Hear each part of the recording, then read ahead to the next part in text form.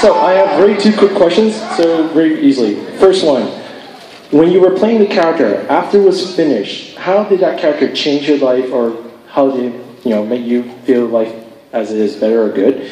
And my second question is, if I were to invite you to Montreal, what type of gift do you want me to give you? Maple syrup. You got it. Poutine. Yeah. Kitty litter. What was the first question again? My first... Yeah. Was there a lasting effect that the character had on us after playing it? I would say there was a very strong lasting effect because this was one of the first times that girl power was actually front and center. And I remember, actually it was quite not that long ago, I went to look in my garbage can, just to put the garbage away, and I noticed that there was a raccoon in the garbage can. And it looked up at me, and I looked down at it, and I put the lid back on really, really fast, because I don't really like wildlife in garbage cans. And so I ran into the house, and I said, oh, come on, this is ridiculous. I said, what would Sailor Jupiter do? So I said, I know what she'd do. She'd go and put on that skirt, so I didn't have anything quite that short, but you know what I'm saying.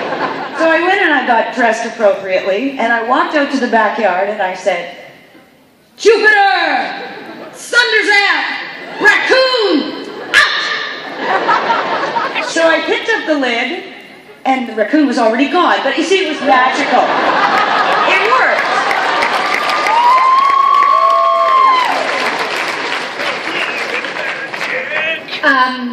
I think the mere fact that we're all sitting here 20-some years later is a testament to exactly how it's affected our lives.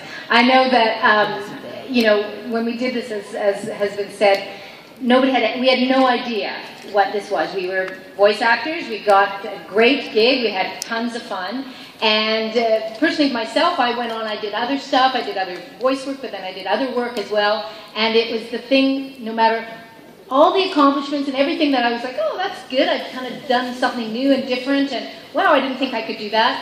If Sailor Moon came up, it was the biggest thing that I had ever done. And it continues to have that kind of lasting effect. And that to me is just remarkable that we're all sitting here and I'm hearing my voice echo as I'm saying these words. But there's nothing to compare that to in terms of, when you start something that you think is just going to be one thing and it turns into this absolutely magnificent experience. So thank you for making that and having us. I just wanted to add that if I could have anything from Montreal, it would be William Shatner's money. John, you know that I can't really do that. You know that, right?